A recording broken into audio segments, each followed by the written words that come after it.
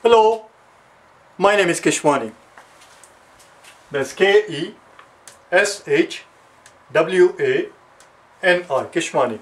We are here because we want to learn how to solve algebra word problems. Today we'll do problem number 141. Problem number 141 that we are about to do is very similar to the problem that we just finished, problem number 140. As a matter of fact, this is problem number 140. I haven't erased it, and you will see how similar they are. Problem number 141. So if you have watched 140, problem number 141 that we are about to do will be very straightforward, and I would like you to do it yourself first. I'm going to make the changes in the red color so you can see it. You can see how similar they are. It says a certain number is reduced by 3 in the previous problem. In this new problem, we're going to reduce it by 2. The result is then increased by 5. That's the same as before. The result is then increased by 5. The quotient, we are told, is then increased by 1, not 4. It is increased by 1 and divided by 4. We are told that if we do all that, the final result is 2. Final result is 2. The question simply is, what's the original number?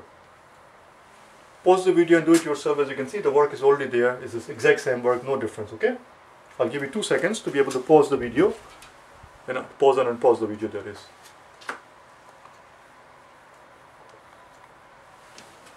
Okay, here we go. What are we going to call the number? The number that we're looking for, we have to give it a name. What do you want to call it? Let's give it the same name that we did last problem.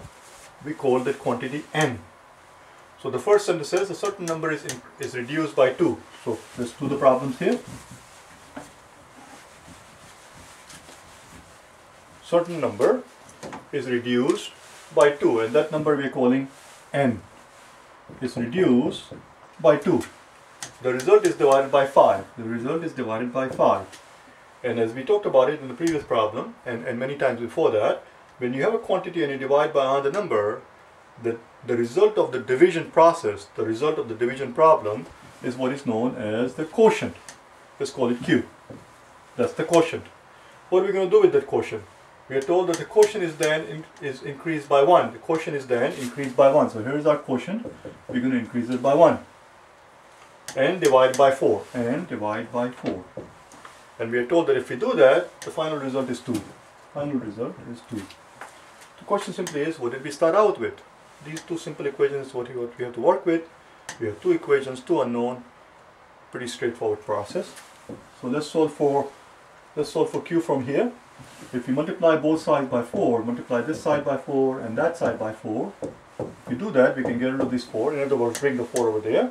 And we find that Q plus 1 equals 8. If Q plus 1 equals 8, that in turn implies that Q must be 7. So we have the value of the Q, put it in here, that's all. N minus 2 over 5 would have to equal 7. We have to get rid of this 5 from here, from the bottom. Let's multiply both sides by 5. And the 5 will go away, and we find that n minus 2 must equal 7 times 5, which is 35. And when we add the 2 to both sides, we find that n equals 37. That's all there is. N equals 37. What we need to do now, very quickly, is to verify our work. Where can we verify it? Let's verify our work up here. So what we're claiming is that the n is 37. We are claiming that n is 37, and if it is indeed 37, by the time we do all of these processes, we should end up with 2. Let's find out. And n is 37. 37 is reduced by 2. So if we have 37, we reduce it by 2, we get 35. The result is divided by 5. 35 divided by 5 must be 7, and that's our quotient. This is our Q.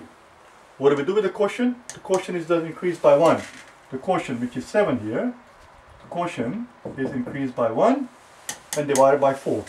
The quotient is, this is the quotient, 7 is the quotient, is increased by 1, which is 8, and divided by 4. And when we do that, the final result better be 2. Is 8 divided by 4 equal to 2?